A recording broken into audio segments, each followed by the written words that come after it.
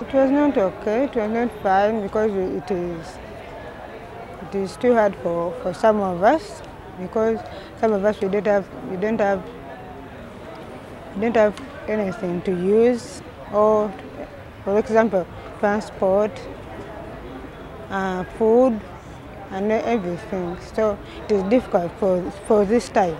The tournament is a bit more difficult than the continental one, and of course, as you can see, it is attracting players all over the world. If you look at India, you look at Brazil, look at Peru. Of course, these countries have had para badminton for more than 10 years. So they have been training, they have been practicing, of course, participating in their continental championships. And of course, as Africa, we just started in 2017, if you can remember. So that's why you see I've entered more than 30 players. So, but we expect that there are different categories.